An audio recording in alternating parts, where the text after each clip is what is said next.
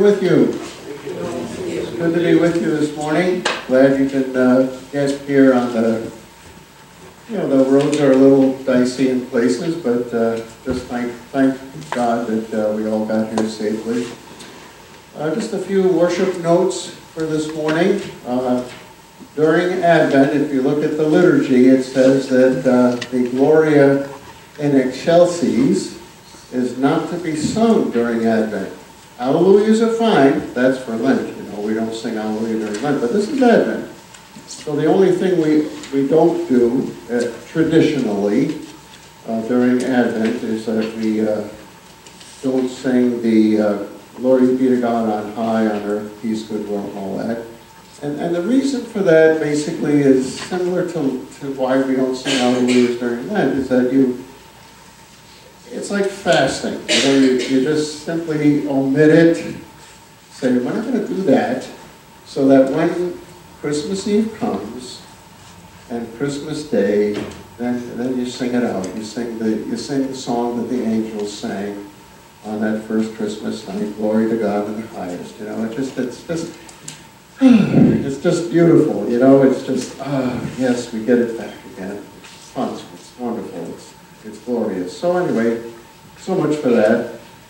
And then the other thing that we're going to do, worship notes, so that you know what's happening, is that when we do the introit, which is like an entrance prayer, usually it's a psalm, part of a psalm.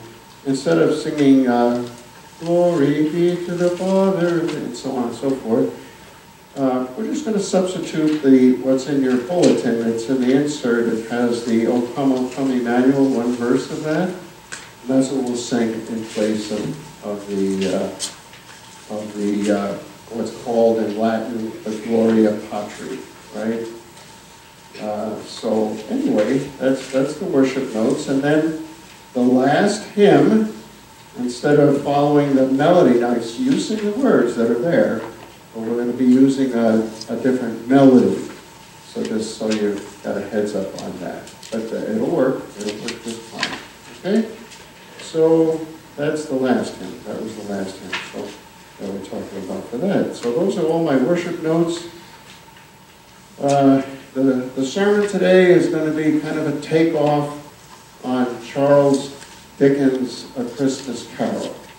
So that's what the sermon is based on that. So just give you a little heads up about that. I think that's about it.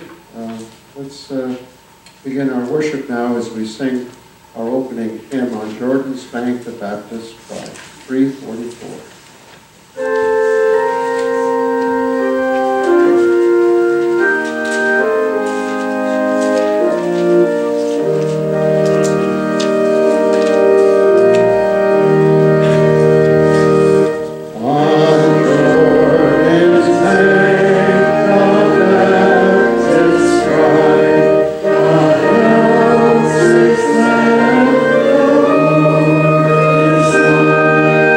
Amen.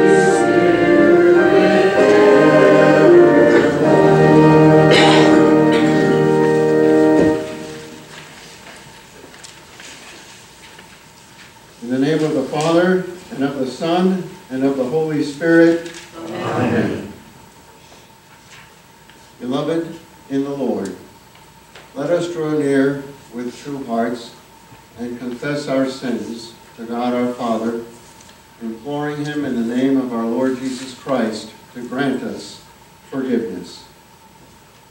Our help is in the name of the Lord, who made heaven and earth. I said, I will confess my transgressions unto the Lord. And you forgave the iniquity of my sins.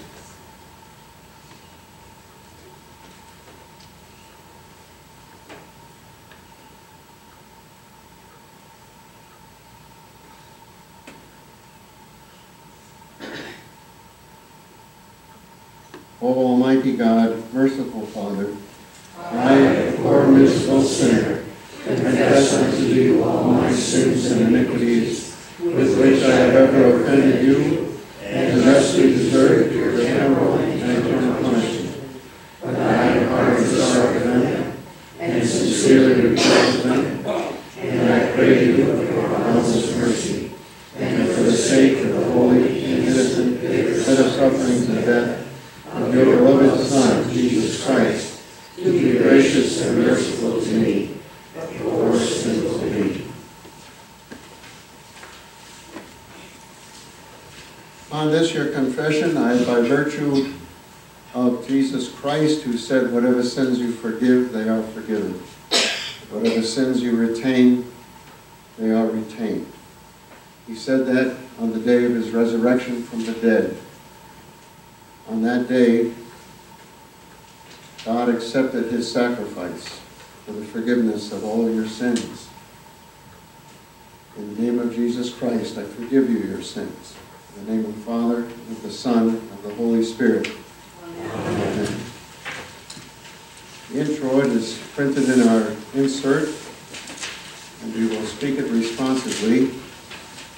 Restore us, O God. Let your face shine, that we may be saved. Give ear, O Shepherd of Israel, you who lead Joseph like a flock. You who are enthroned upon the cherubim, shine forth. You brought a vine out of Egypt. It took deep root and filled the land. Restore us, O God of hosts. Let your face shine, that we may be saved. Glory be to the Father, and to the Son, and to the Holy Spirit, as it was in the beginning, is now, and will be forever. Amen. Restore us, O God. Let your face shine, that we may be saved.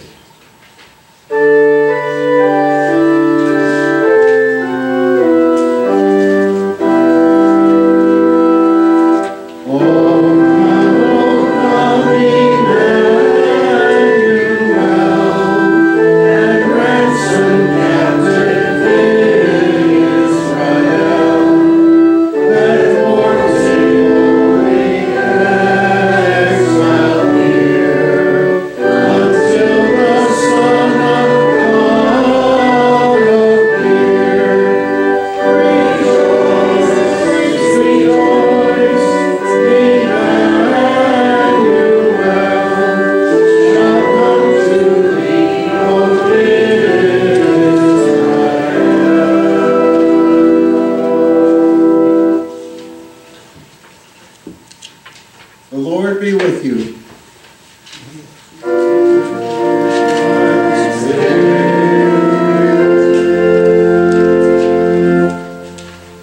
The collect of the day. Let us pray. Stir up our hearts, O Lord, to make ready the way of your only begotten Son, that by his coming we may be enabled to serve you with pure minds. We ask this through the same Jesus Christ our Lord, who lives and reigns with you and the Holy Spirit, one God, now and forever.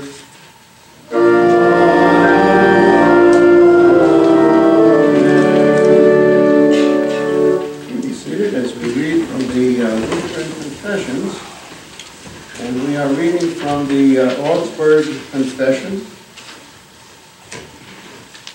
This was the And the article that we're reading from, let me just get my bearings here a little bit so we know what we're reading. So the article is, gotta read my Roman numerals here, is article number 27. And the title of the article is Monastic Vows. You might recall from your history that when Luther was struck by lightning, he said, "St. Anne, I'll become a monk." He prayed to St. Anne because he was a good Roman Catholic kid, grew up and he was young, and death was bothering him and his sin. And he said, "St. Anne, I promise I'll become a monk," and he went to the monastery. So this is about monastic vows, and what the Lutherans confessed back in 1530 about that. And we're picking it up at paragraph 30 here.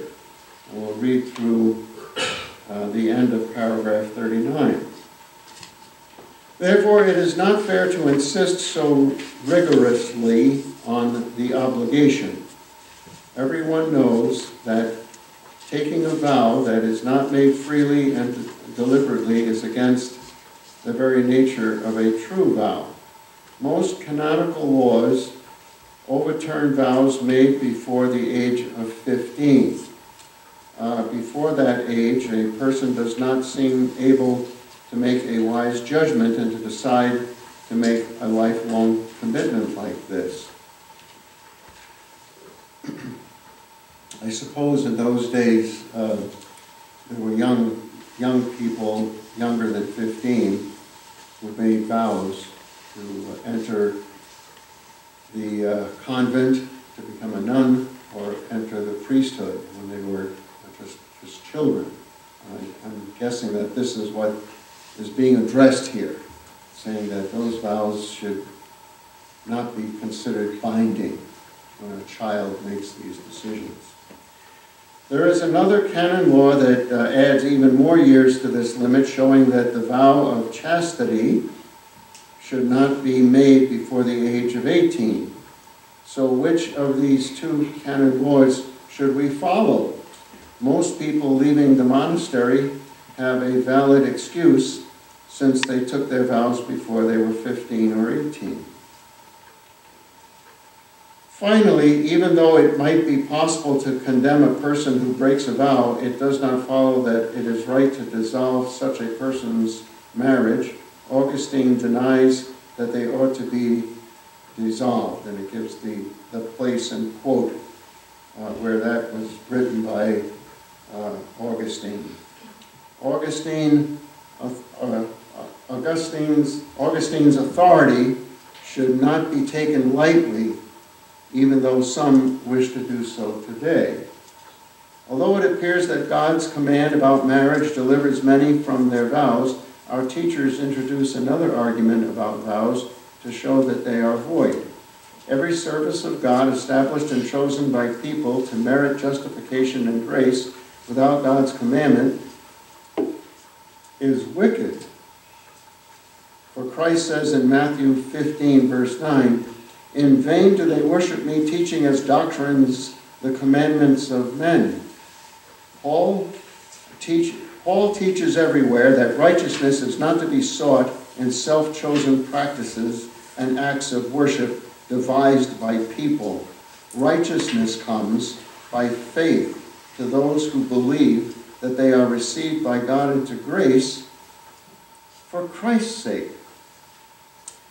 It is clear for all to see that the monks have taught that services made up by people make satisfaction for sins and merit grace and justification. What else is this than this detracting from Christ's glory and hiding and denying the righteousness that comes through faith?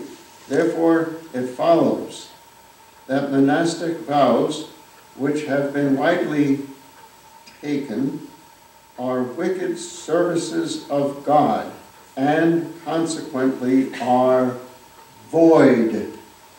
For a wicked vow taken against God's commandment is not valid. For, as the canon says, no vow ought to bind people to wickedness.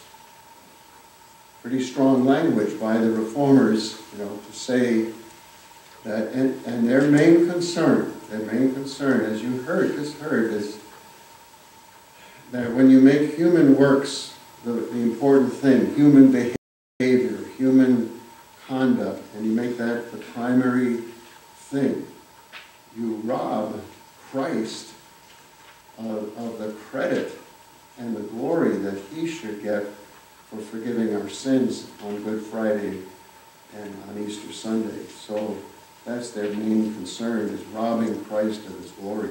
And no, we're not supposed to, we're not to do that. So very good. Good words from the confessions. We now continue with the readings of Holy Scripture.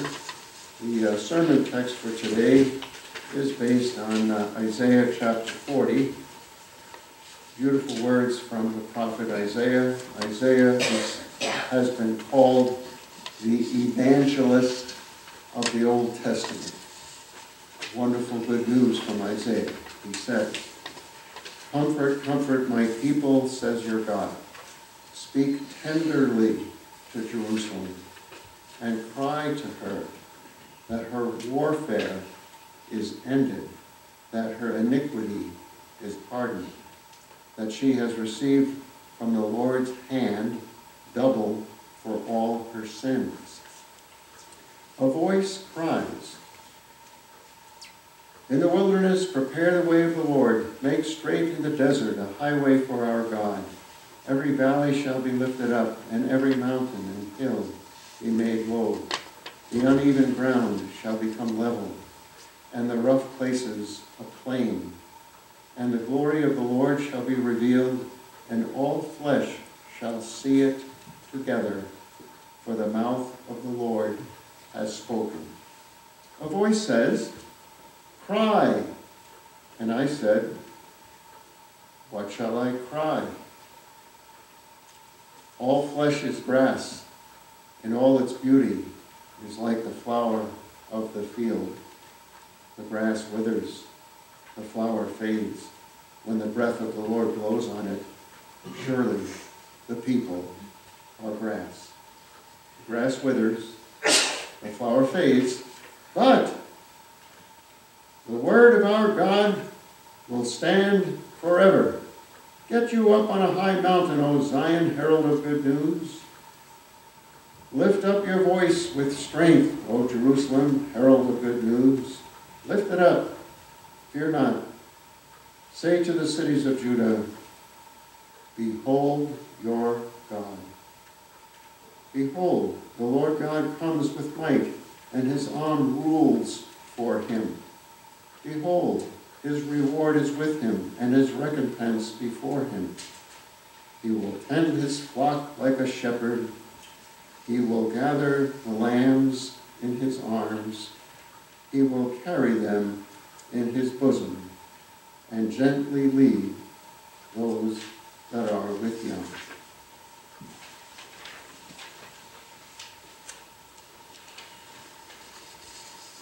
This is the word of the Lord. Thanks be to God. Our next reading is from 2 Peter chapter 3.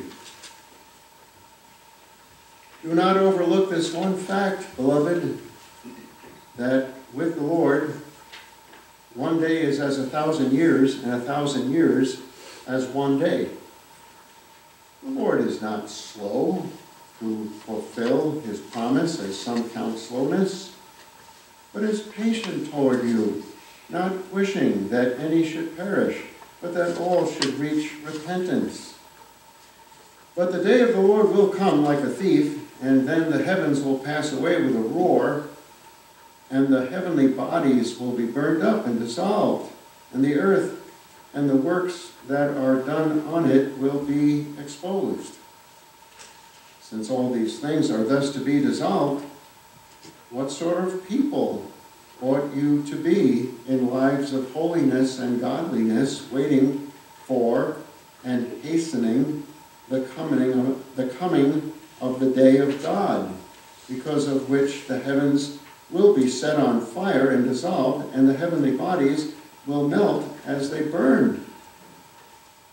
But according to his promise, we are waiting for a new heavens and a new earth in which righteousness dwells. Therefore, beloved, since you are waiting for these, be diligent to be found by him without spot or blemish and at peace. This is the word of the Lord. Thanks be to God. We stand, we prepare to hear the words of the Holy Gospel. We'll sing the Hallelujah verse.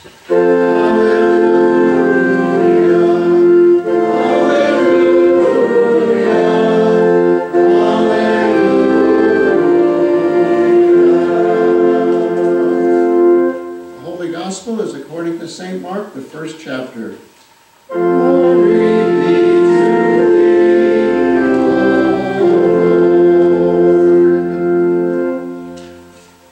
The beginning of the gospel of Jesus Christ, the Son of God, as it is written in Isaiah the prophet, Behold, I send my messenger before your face, who will prepare your way, the voice of one crying in the wilderness, Prepare the way of the Lord, make his paths straight.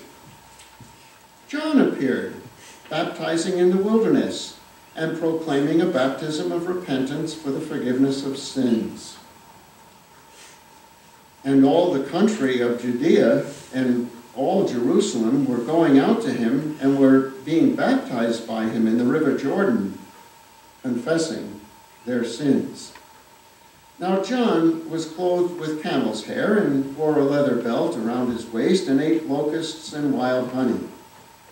And he preached, saying, After me comes he who is mightier than I, the strap of whose sandals I am not worthy to stoop down and untie.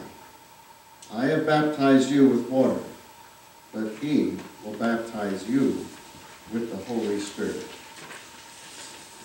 This is the gospel of the Lord. Praise be to thee, O Christ. We confess our faith with the words of the Nicene Creed.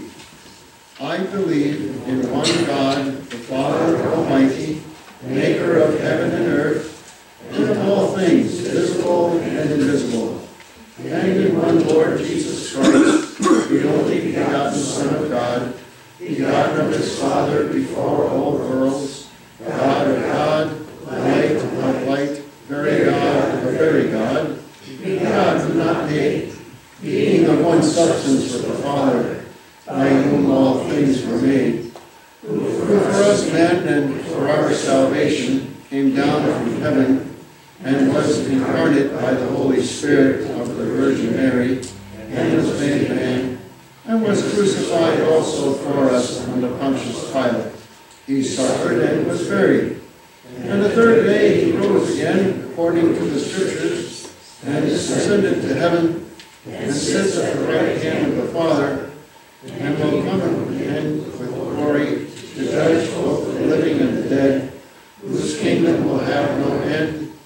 And I believe in the Holy Spirit, the Lord and giver of life, who proceeds from the Father and the Son, who with the Father and the Son together is worshipped and glorified, who spoke by the prophets. And I believe in one holy, Christian, and apostolic church. I acknowledge one baptism for the remission of sins. And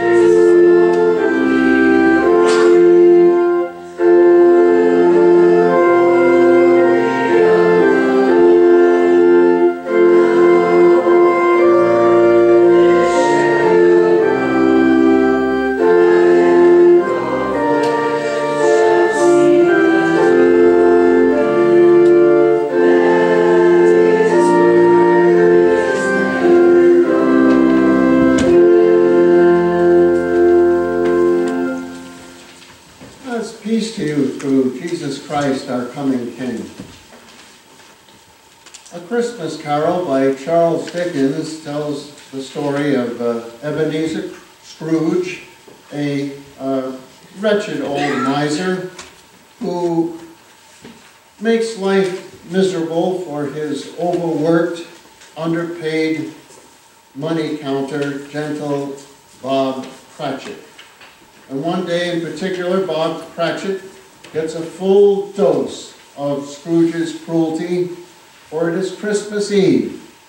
The beggar children are out caroling, the businessmen's Christmas aid fund, the freewheeling Christmas cheer, the whole holiday gaiety galls Scrooge. Late that same night, he tucks himself in bed, and Ebenezer receives a most unwelcome visit. A dreadful ghost, dragging chains, terrible chains, bursts into the miser's bedroom. It is the ghost of Jacob Marley, Scrooge's former business partner, who had died 7 years ago that very night. The specter cries, "I am doomed to wander through the world. Oh, woe is me, and witness what I cannot share, but might have shared on earth and turned to happiness." "You are fettered," says Scrooge, trembling. "Tell me why." "I wear the chain I forged in life," replies the ghost. "I made it link by link and yard by yard. I girded it on my own free will, and of my own free will I wore it. Is its pattern strange to you?" Scrooge trembles more and more. "Or would you know," pursues the ghost, "the weight and length of the strong coil you bear yourself? It was full and heavy and long as this 7 Christmas Eves ago. You have labored on it since. Yours is a ponderous chain." "Jacob," Scrooge implores, "old Jacob Marley, tell me more. Speak comfort to me, Jacob." "I have none to give," the phantom replies. "Comfort comes from other regions, Ebenezer Scrooge, and is conveyed by other ministers to other kinds of men." What did Isaiah say in our Old Testament lesson? You repeat after me what he said. "Comfort. Comfort. Comfort my people. Comfort my people. Says your God. Says your God. Speak tenderly." Speak tenderly. Yeah. Kind of the opposite of the ghost, right? The ghost would not speak any comfort. But Isaiah speaks comfort. And who has hungered for comfort? Haven't we all at times, whether it's personal struggles or just some bad news that comes your way, or some tragedy or whatever, we need some comfort, Lord. We need some help here. And particularly, we're always reminded this time of year, the media always makes this point that more people get depressed at Christmas time than any other time of the year. We're always reminded of that. That's been going on for decades, And why is that? Well, I don't know. I mean, I'm not that smart. But it could be that we're haunted by ghosts, so to speak, in the sense that, we think about the Christmases of the past. We may miss certain things about what it used to be like years ago. And I noticed that the older we get, I'm only 70, so I'm still a young guy, right? But, that you do think about, It was a little simpler time, I think, back in the 50s and 60s, as I think about it. Or it could be Christmas present. Maybe there's something, as I've just said, something going on right now, some crisis in your life, or in someone else's life that you know and that you care about, some loved one, and they're going through a rough time. I know of one family where the daughter, she's only 21, it's from members of the church that I retired from 5 years ago, but they're concerned about her because she's using fentanyl. And that's serious. I mean, that's very serious.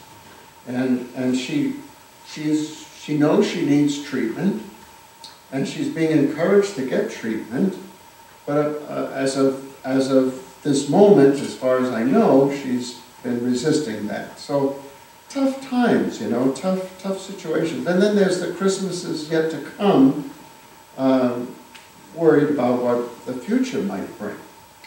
So with Scrooge, I won't go through all the details of the story, but he has the ghost of Christmas past. He sees some things that what he acted like when he was young, and that discourages him. Next comes the Christmas present, and he gets a vision of Tiny Tim might die because of poverty and illness, and so on and so forth. And so we might ask the question, have any of us, I want to include myself in this, because, you know, when a preacher preaches a sermon, he's supposed to preach it first to himself before he preaches it to others. So I want to say us. Have any of us hoarded any of our many blessings? And then finally comes the ghost of a Christmas future, and he sees the tombstone with his name on it, and he asks something to the effect is, what are my prospects? Is this what must be? Is it possible to make a change? And of course, the emphasis with the Christmas Carol, though, is again a little misguided, because it points to our change, our behavior, our conduct, that's the thing that matters most. And the problem with that is, it will never be good enough. I mean, yes, reformation of life is important, and and sanctification is important, and we should live a new Christian life. And yes, we should bear the fruit of the Spirit of love, joy, peace, kindness, gentleness, self-control, yes. But none of us will do that with perfection. So the reason why Jesus said, be perfect as your heavenly Father is perfect, was not so that we can strive to reach perfection, because it's impossible. None of us can obey God's law perfectly. None of us can, well, you know, the Bible says if you hate someone, you're a murderer. So we're no better than King David, who actually did commit murder and adultery. Anyone who looks lustfully has committed adultery. We're all lost. The law never gives us the way to comfort. That's not where it's at. Because Isaiah made it clear. He said, we're all like grass, and we're all going to waste away. We all age, and we all die weak, and we fail, and whatever. I mean, we know that. And we've seen it with all of our parents and grandparents and great-grandparents. They all wasted away. And so what's the comfort then? The comfort is, the good news. He'll give double pardon, double for all our sins in Jesus Christ.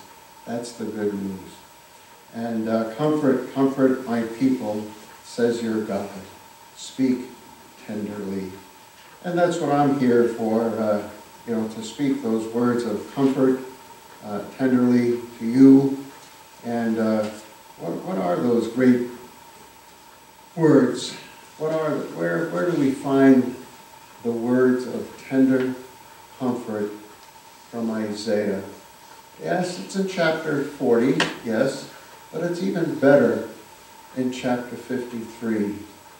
That's where it really reaches the peak, you know, the best of the words of, there's no place in the Bible, in the Old Testament anyway, that's as beautiful and as comforting and as tender as the words of Isaiah 53, where it says, surely he is born. Why don't you say what he said? Go ahead, you repeat after me. Surely he has borne our griefs and carried our sorrows, and the Lord has laid on him the iniquity of us all. Folks, I'm telling you, it doesn't get any better than that. There's nothing I could say from this pulpit that can improve on that. Speak tenderly to Jerusalem. And so today, here we are in Dorset at First English Church, and on the second Sunday of Advent, December 10th, getting towards the end of 2023. And, ghosts, right? We've been talking a little bit about ghosts. And isn't it interesting that Jesus brought up on the day of his resurrection the issue of ghosts? He said to the disciples, he said, a ghost doesn't have flesh and blood like you see that I have. He says, you have anything here to eat? That's what he said. And as far as Thomas was concerned, he thought, oh yeah, you disciples, all you did was see a ghost. You just saw a ghost. It wasn't really Jesus risen from the dead. But when Thomas was invited by Jesus and said, put your finger there, put your finger in my side where the spear went in, and see my hands and my feet. And what did Thomas say? Remember what he said? My Lord. Remember? Yeah, you remember. You know this stuff. Hey, you've been going to church longer than I have, some of you, right? He said, my Lord and my God, right? And there it is. There's the good news, and the good news of Christ. And I hope you've heard that comfort today. And it's always good when you get to the end of a sermon to ask the question, well, what difference does this make in our lives? We've heard a little bit of the comfort of Christ, the forgiveness of our sins, by his blood shed on Good Friday, by his resurrection on Easter Sunday. We heard this Advent comfort. So what? What difference does it make? I heard from a relative of mine who is struggling quite a bit. And she went to a neighbor across the street who is a Christian. At least she professes to be a Christian. And this particular relative of mine said, will you please pray for me? I'm having a difficult time. And this Christian neighbor replied unsympathetically, that's unsympathetically, go pray yourself. Now granted, I don't know all the circumstances. And perhaps her neighbor may have been justified in saying that, because I don't know all of the situation. But let me say this. You may have someone in your family, a family member, or you may know of a coworker, or you may have a classmate if you're in school who happens to be struggling right now. And since you've heard a little bit of God's comfort today from God's Word, from Isaiah, I just urge you to share some of God's comfort with them as best as you can. Don't worry about getting all the words right. Just say, well, even if it's as simple as just saying, I'll pray for you, or how can I pray for you? That's all you have to say. How would you like me to pray for you? And if you do that by God's grace and follow through with a little bit of comfort, then you could say with Tiny Tim, God bless us, everyone, in the name of the Father, and of the Son, and of the Holy Spirit. Amen.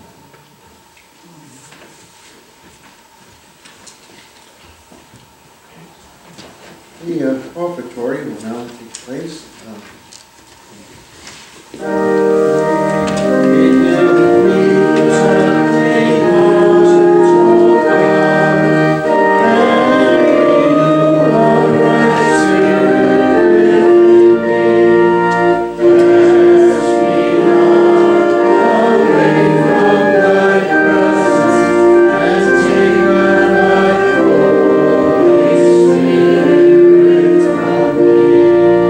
Restore us to me.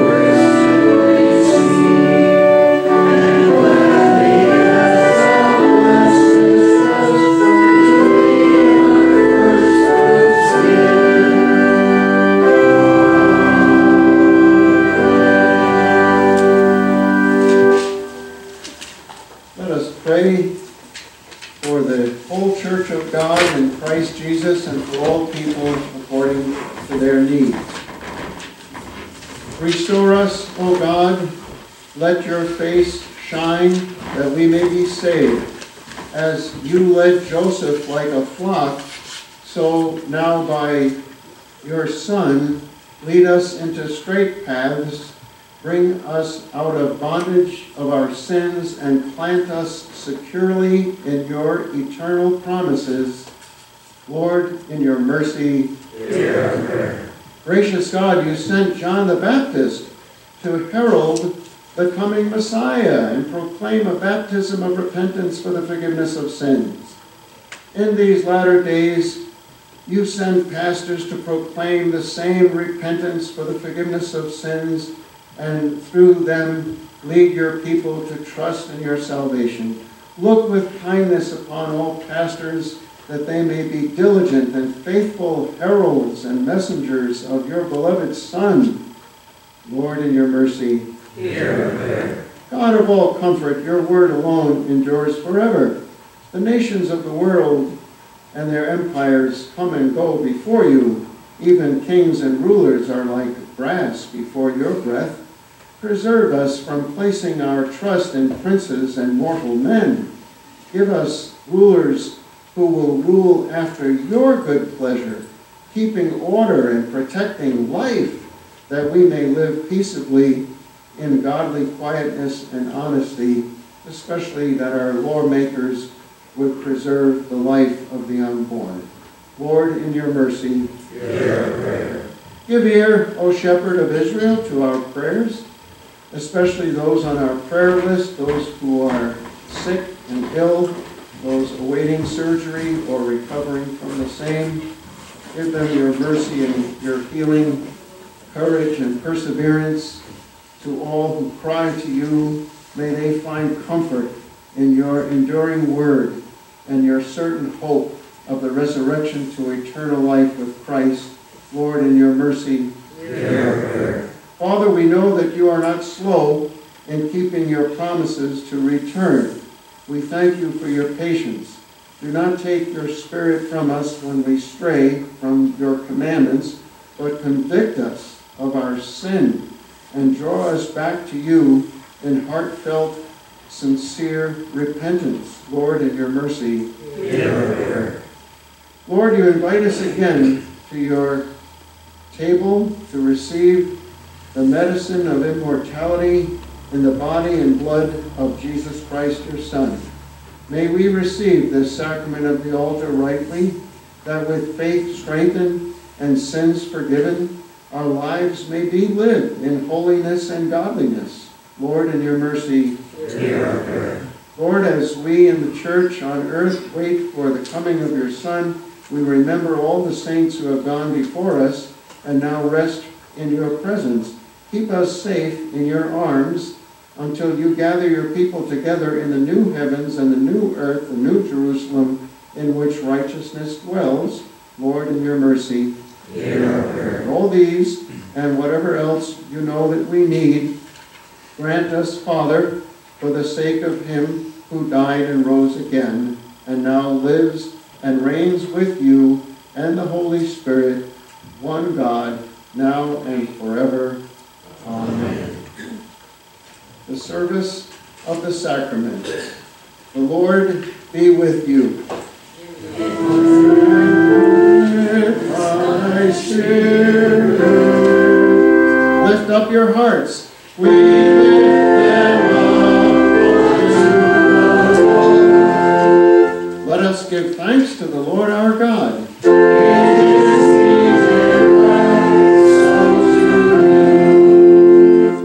It is truly meet, right, and salutary that we should at all times and in all places give thanks to you, Heavenly Father, especially at this time as we remember John the Baptist, who heralded and cried out, "Prepare the way of the Lord." Therefore, with angels and archangels, and with all the company of heaven, we laud and magnify your glorious name, evermore praising you and saying,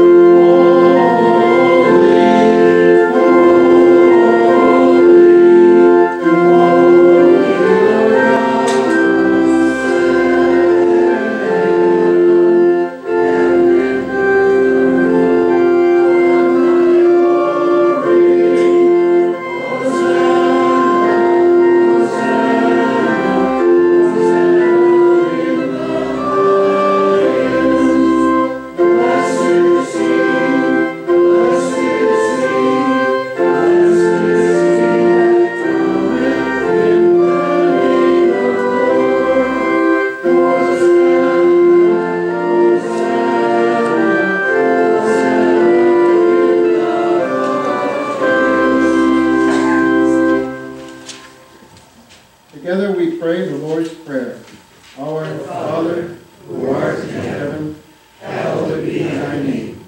Thy kingdom come, thy will be done, on earth as it is in heaven. Give us this day our daily bread, and forgive us our trespasses, as we forgive those who trespass against us. And lead us not into temptation, but deliver us from evil. For thine is the kingdom, and the power, and the glory forever and ever.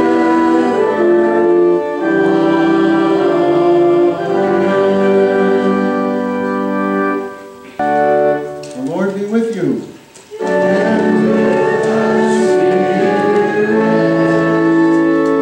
Blessed be the Lord.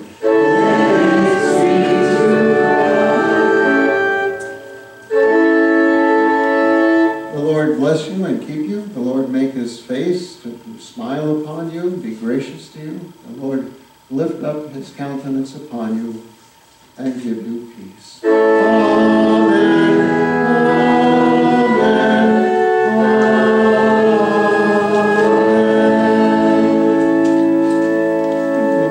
As we sing our closing hymn, 338.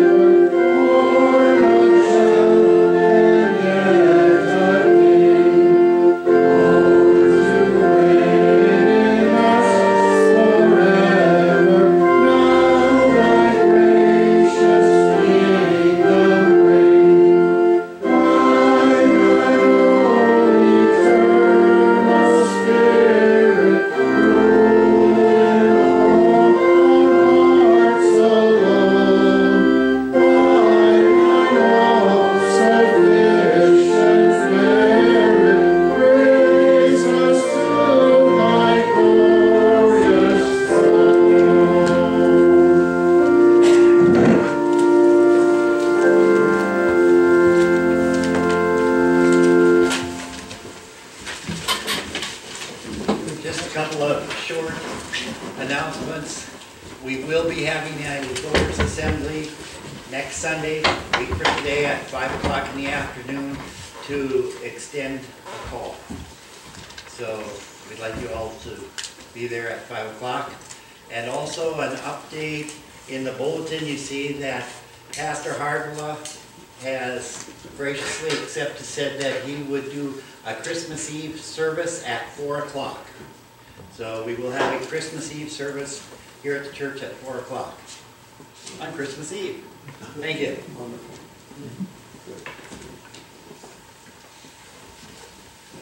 Good to see you.